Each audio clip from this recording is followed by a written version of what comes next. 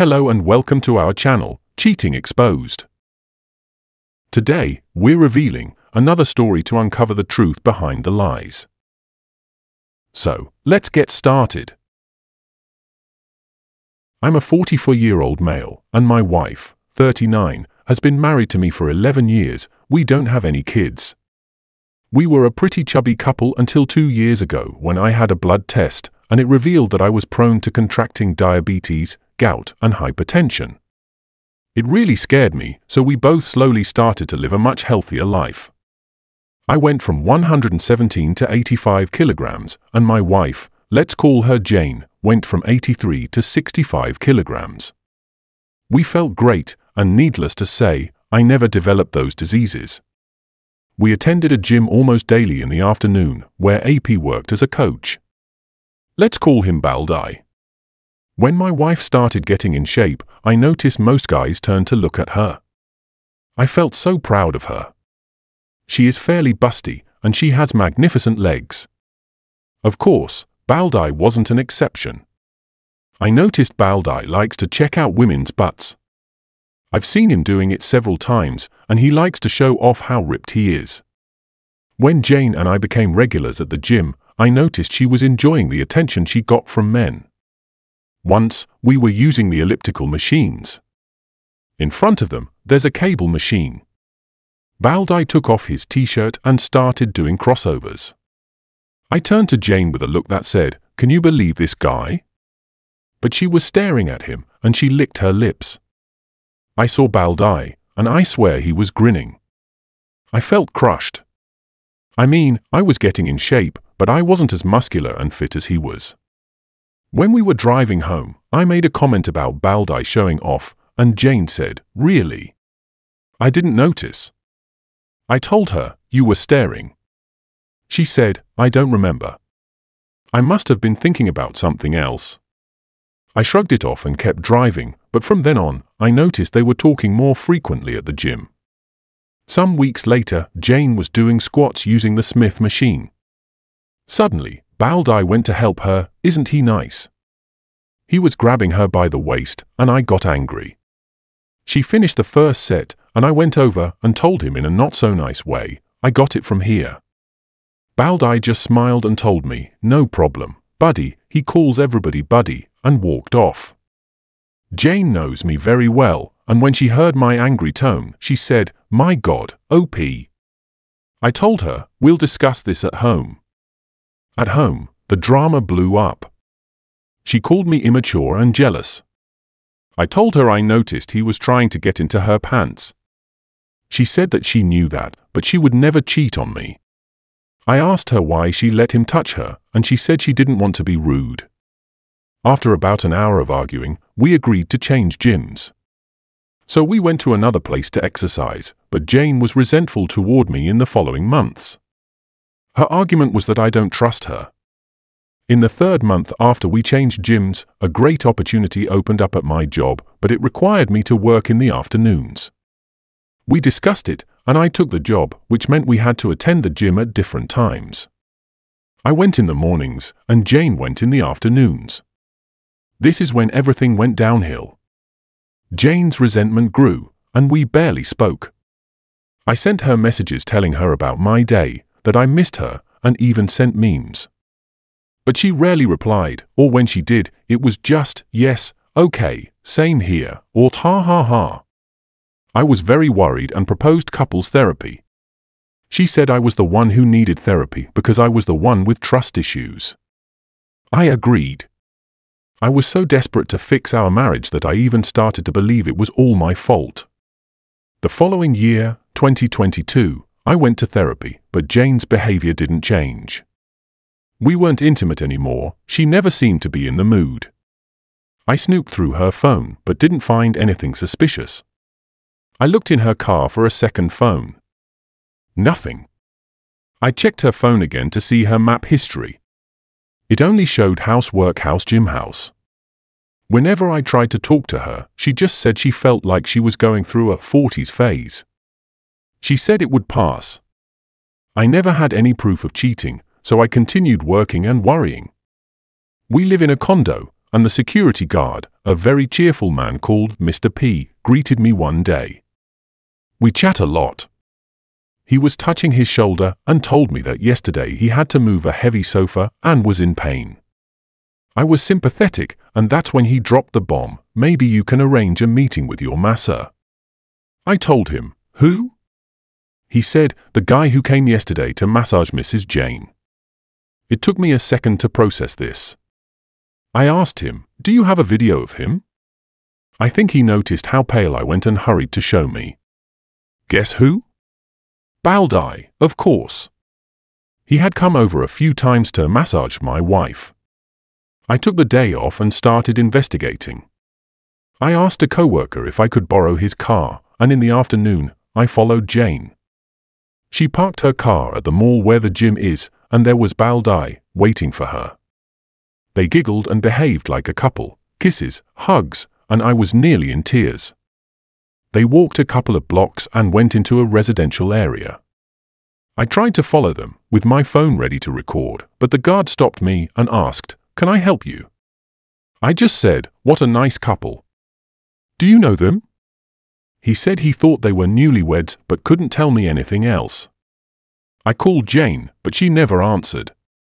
I went back to her car at the mall and wondered, why didn't this place show on the map?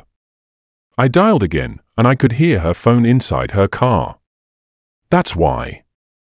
I also found out Jane hadn't attended the gym in 8 months. I didn't know that the previous night was the last time I'd sleep with Jane in the same bed. I returned the car and went home, then called my parents. Fortunately, my dad answered, and I told him everything. I was crying, and he comforted me, advising me to gather evidence. Obviously, my marriage was over, and I needed to collect whatever I could. He said he'd contact one of his friends, an excellent divorce lawyer. Jane called me after seeing the 2 missed calls. I just told her I was already home, and she said, "I'm on my way from the gym." My butt is killing me, yeah, I can guess why. When she got home, she saw me and asked, "What happened? Why were you crying?" Somehow, I managed to stay mentally focused. I smiled and told her I might have the flu, which is why I left work early. "Don't come near me, it could be contagious. I'll get tested tomorrow and sleep in the spare room tonight." She agreed. That night, I cried silently and didn't sleep a wink. Nearly at midnight, I heard her giggling. I assumed she was messaging Baldie, but I couldn't find any direct evidence of her contacting another man. Then it hit me, how did I not see this earlier? I bet AP, affair partner, is disguised as one of her female co-workers in her contacts. In the morning, while Jane was in the shower, I took her phone and created a session on my laptop, then put her phone back in the same place. We both know each other's phone unlock codes. The session works as long as her phone is near my laptop or on the same Wi-Fi network. And then, I saw it. Under a female name, the profile picture was just a dumbbell. I opened the chat, and most of the conversations were deleted. I'm guessing they used work-related phrases as code in case I snooped. Things like, "Can you deliver the papers on my desk?" I knew she didn't have a desk at work. Or, "Going to the meeting, where are you?" At the top of the chat was a message, "Boss is in his office." He's clueless.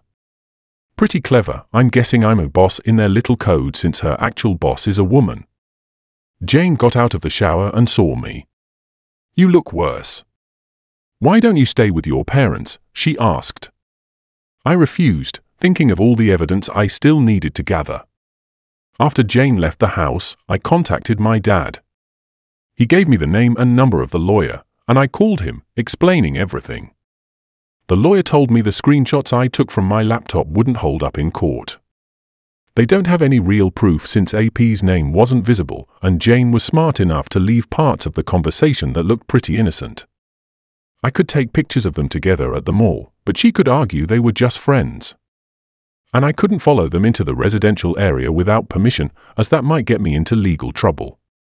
At work, I was in zombie mode, constantly thinking about how to gather evidence. Maybe I could install hidden cameras in the house, but Baldie rarely comes over and Jane might find them. Unless I'm out of the picture.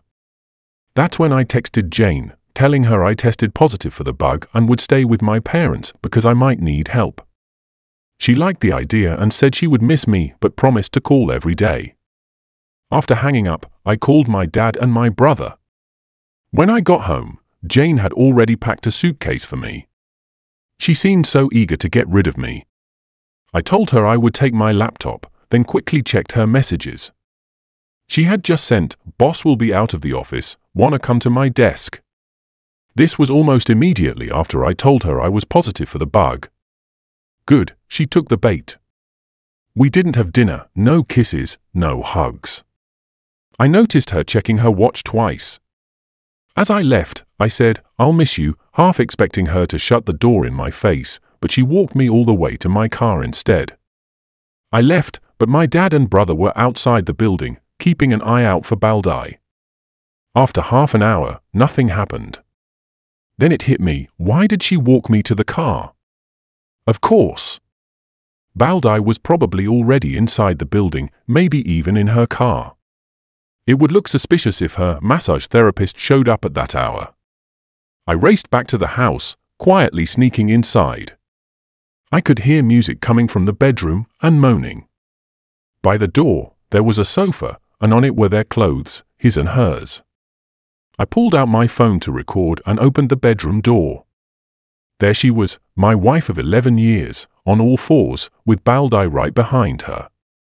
I got a clear shot of both their faces as they turned in shock when I opened the door. Jane screamed and covered herself with the blanket. Baldie, trying to act like an alpha male, immediately got up and walked toward me, completely naked. I made sure to get a shot of him in action with my wife.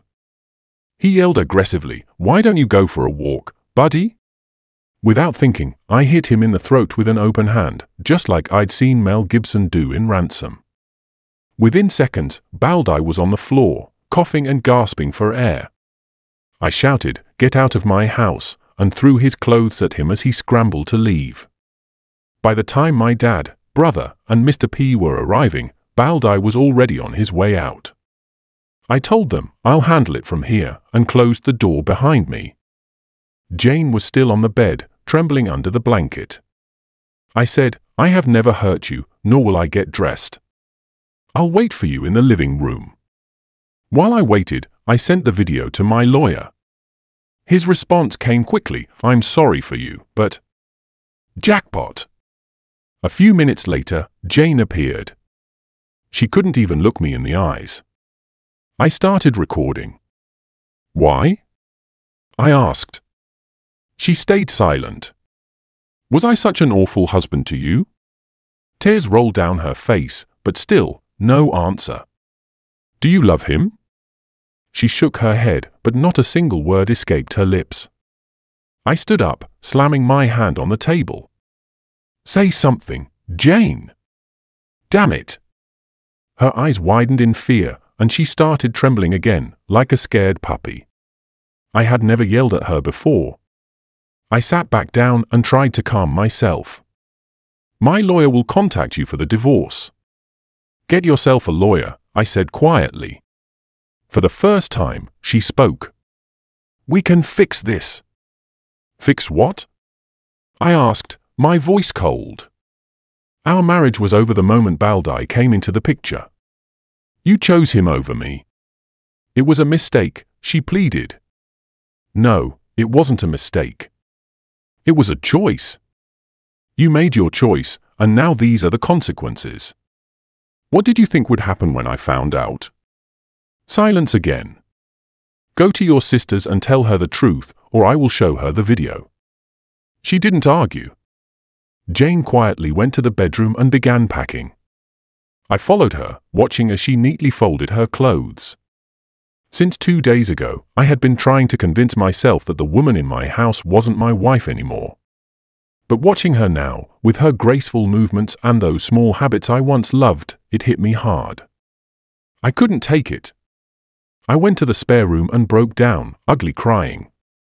I heard her close the front door soon after. She must have picked up her clothes from the sofa, and I realized she had even made the bed where I had caught them together. I collapsed to the floor, feeling utterly drained. Much later, I called my dad. He told me Baldie had wanted to press charges, but Mr. P reminded him that he didn't sign in, so technically, he was trespassing. The condo could sue him if they wanted to. Baldie quickly dropped the idea and left. My nosy brother, of course, had his ear pressed to the door the whole time, until my dad yanked him away and dragged him to the car. I was exhausted. I hadn't slept well in days, and eventually, I passed out in the spare room. The next morning, I woke up to a flood of messages from Jane, apologies, begging for a second chance. I didn't even bother reading them all. I just blocked her. A little later, my sister-in-law called. Apparently, Jane hadn't told her the truth, only that we were fighting. I guess Jane's still in denial. It's probably for the best that my father-in-law isn't around to see this. Jane was his favorite. And with my mother-in-law's dementia, she's oblivious to it all. That was a week ago. Next week, Jane is going to be served. Update. Hi everyone, I'm back with a juicy update, and I think you'll enjoy this as much as I did. I had a nice chat with Mr. P, who confessed that he faked his shoulder pain just to warn me about Baldie. Turns out, a nosy neighbor saw me kick Baldie naked out of my apartment, so in about a week, the entire condo will probably know my situation. My brother came over to help me change the locks on the door. Once he left, the loneliness hit me hard, and I cried a lot. I ended up calling my job to ask for the day off. Later that night, I spoke with my lawyer. He's working on the divorce papers, but he couldn't start until we had the video evidence. The divorce will be by mutual consent, which is smoother than an uncaused divorce, which can drag on and get nasty. He also advised me not to share the video with anyone. Jane will be served in 2 weeks. My sister-in-law, SIL, called, but I just told her to ask Jane why we're divorcing. SIL came over, and after a long conversation, I ended up showing her the video. She was shocked. I drove her home, and as I passed by, I saw Jane's car parked outside her house. When I got home, I still felt crushed and broke down again. I visited my parents. My mom cried with me. She really loved Jane. My dad, though, gave me a talk about managing my finances, properties, and all that. When I returned home, Mr. P gave me an update. Jane and Baldie both showed up, but at different times. Jane came in the morning, saw my car wasn't there, and tried to enter the house, but her key didn't work anymore. She then asked Mr. P if he knew where I went. He didn't know, but handed her my attorney's card and said, "Mr. OP gave me this for you." She took it and left. Baldie showed up later in the afternoon. He first asked to see Jane, but Mr. P made sure to say, "Mrs. Jane doesn't live here anymore." Then he asked for me, and Mr. P replied, "Mr. OP is away. No idea when he'll return." Baldie left soon after. It seems like they're not in touch yet.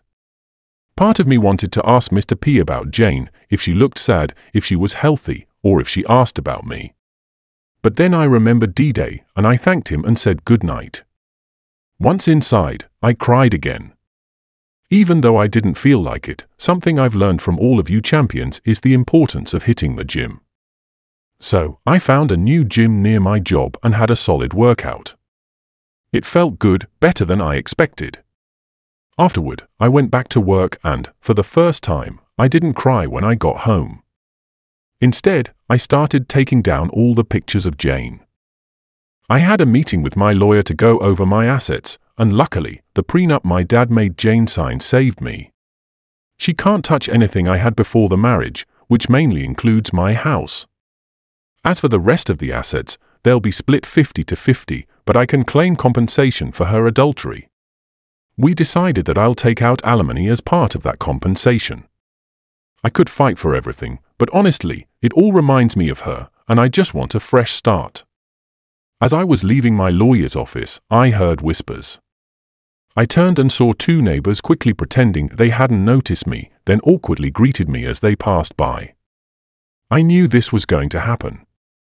From there, I went straight to the gym and then to work. This has pretty much been my routine all week, so I'll skip the details. I haven't set foot in my bedroom since D-Day. Instead, I've been crashing in the spare room, but I can't keep living like this. Jane has been trying to come around, probably to talk, but I don't want to see her. To avoid any confrontation, I decided to spend most of my time out of the house. Sure enough, she showed up. She also went to visit my parents and brother, but all I got were simple texts, "Jane came." My response was the same to everyone, "Thank you, but I'm not ready to talk about her yet." That day, I spent time with my parents. We took a drive 2 hours out of the city to visit a small town, and honestly, we had a blast. It was a nice break from all the drama. I don't know if Jane came by while I was gone. My dad advised me not to sell my house, suggesting I rent it out instead, and I agreed. When I got home, Mr. P gave me his usual report. Baldie came by again, alone this time. He asked for me, but Mr. P told him I wasn't home. Baldie left without saying a word. Yesterday, Monday morning, I decided to go back to my old gym. I wasn't sure if I'd run into Baldie, but I knew he used to work the afternoon shift. Given that he had the afternoons free to screw my wife, I figured he might have changed his schedule. Luckily, I didn't see him. While I was waiting to talk to Frank, the gym owner, an old janitor I used to chat with, stopped by. He smiled and asked me to say hi to Miss Jane. I guess this is my new reality, telling everyone we've split up. I forced a smile and nodded. Finally, Frank came out to meet me. I asked about Baldie's schedule, and Frank told me Monday is his day off. Apparently, Baldie asked for more hours and now works Tuesday to Sunday in the mornings. After that, I explained why I was really there. Frank listened carefully the entire time, and once I finished, I showed him the video. Frank stayed silent, deep in thought. After a pause, he looked at me and said, "You're not going to like this." My immediate reaction was, "What now?" Frank then called the receptionist and asked her to bring in Harry, another coach at the gym who also happens to be Baldie's friend. Harry, as his nickname suggests, sports a huge beard. When he arrived, Frank asked him to tell me about Baldie's girlfriend. Buckle up, this is where things get good. Harry, without hesitation, revealed that Baldie is head over heels for Jane, and Frank backed it up. According to them, Baldie used to get tons of complaints, especially from female gym members, but for the past few months, he's changed. No complaints, nothing, he's been acting super professional. But then Harry dropped a bombshell that nearly knocked me off my feet. Baldie is planning to marry Jane by baby-trapping her. I was still processing this wild information when a sudden feeling welled up in my chest, climbed up my throat, and finally exploded in uncontrollable laughter. And not just any laughter, I was laughing like the Joker, madly, even tearing up a bit. Frank and Harry were both confused, watching me crack up like a lunatic. In my head, I thought, "Oh sweet karma, thank you." Once I calmed down, still grinning from ear to ear, Harry nervously asked, "What's going on?" Frank, finally getting it, replied, "This is Baldie's girlfriend's husband." Harry's face went pale. Oh man. This is bad, this is really messed up. Without another word, Harry bolted out of the room. Next, we shifted the conversation to Baldie's future at the gym. Frank explained he'd need to report the situation to the coach association, not the real name, and it was highly likely Baldie would be fired. Since Jane was a gym member, Frank's gym could face legal issues if he didn't act. I asked if Baldie could lose his license. Frank nodded and said I'd need to provide a legal document explaining that Baldie's actions led to my divorce, along with the divorce case number and the video as evidence. My attorney will handle delivering the video to the coach association's attorney. Though I can't share it publicly, it's enough to cause Baldie to lose his license, at least with this association. He could still apply for another license from a different association, but that process could take months. I asked if Baldie could appeal. Frank shrugged, saying it would be a waste of time since the association doesn't tolerate this type of behavior, and Baldie doesn't have the money to hire a proper defense. This got me thinking about the fancy residential area where I saw Baldie enter with Jane. I had assumed he was wealthy. I mentioned this to Frank, and his face suddenly hardened. "What residential area?" he asked. I pulled out my phone, opened the Maps app, and pointed to the location. "I followed them here the day before D-Day," I explained. Frank's expression shifted from surprise to anger. "That's my late father's house," he exclaimed. He explained that after his father passed away, he inherited the house. It's where they store old or broken gym equipment. Frank had given Baldie a key to access the place occasionally, but he wasn't allowed to live there. Now it looked like Baldie had made himself at home without permission.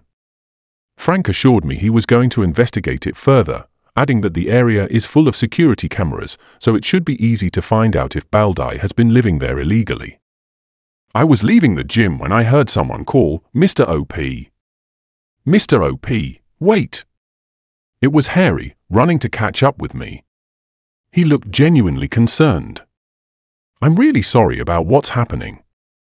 Baldie never told me who his girlfriend was. He just said he met her at XXX Mall." I thanked him, taking a step toward the exit. But he rushed after me. "Can you tell me what happened?" "Pretty much what you heard. He was screwing my wife, and now I'm divorcing her." I took another step, but he pressed on. "What will happen to Baldie?" "That depends on Frank and the coach association." I tried to move again, but Harry was relentless. "But how are you handling it?" This was getting strange. I stared at Harry, remembering Baldie had visited my house twice. I suddenly said, "You called Baldie, and he's on his way here, right? You're just buying time. Am I wrong?" He made a guilty face, confirming my suspicion. "Please, Mr. OP, talk to him. He's really desperate. He was crying yesterday. His your wife isn't returning his calls. Why should I care if he's rotting in hell?" I shot back. "I'll be here with you, so you won't be scared," he said, his voice earnest. I couldn't help but laugh. "Scared? Of that weakling? He didn't tell you I kicked him out of my house naked, right?" Harry didn't believe me. "Fine," I said, "let's see what he wants." I noticed the cameras pointed at us, so I sat at a table in the reception area. I figured Baldie wouldn't be stupid enough to attack me, but I was curious about what he had to say. He came running 10 minutes later, and when he saw me waiting, he extended his hand. I crossed my arms, leaving him hanging. "What the hell do you want?" I locked my angry gaze onto his. He sat down in front of me. "Listen, buddy, stop right there. We're not buddies. Mr. S, the janitor, is my buddy. You are not." He looked apologetic. "Okay, my bad. I want to say I'm sorry for everything. I never wanted to hurt you, and I really care about Jane." "Well, you just told 3 lies to my face. You're not sorry, you did mean to destroy my life, and you only care about yourself." His demeanor shifted from apologetic to annoyed. "Okay, whatever, man. Just tell me where Jane is. Last time I saw her, I kicked her cheating us out of my house after I kicked you out naked." I glanced over at Harry, who was listening intently. Baldie's face turned bright red. "That was a cheap shot. I should sue you. As far as I know, you entered my home illegally, and maybe you were raping my wife. I have videos of you leaving, but you didn't sign in." Baldie's tone shifted again. Okay, I'm sorry. Just tell me what you want from me. Please, tell Jane I need to speak to her." At that moment, Frank rushed in, likely alerted by the cameras. "Everything okay here?" "Everything is fine, Frank. I was just telling this sissy what I want." I stood up and leaned in close to Baldie's face. "What I want is what's coming for you. What you deserve. What the law has prepared for you. I want to crush your dreams just like you did with mine. You want kids? Guess what? You won't, and you will never have. Baldie opened his mouth to respond, but Frank interrupted him, directing him to his office. Harry looked impressed as he grabbed Baldie's arm and pulled him away. Dude, you're in deep shit. Finally, I left the gym, a grin still plastered on my face.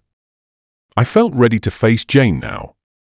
As I typed this out, I couldn't help but feel a sense of relief and empowerment. Well, folks, that's all. Thank you all for listening. Please like, comment, and share the video if you enjoyed it. Also, subscribe to the channel and hit the bell icon so you will be notified when we upload the next video. Take care.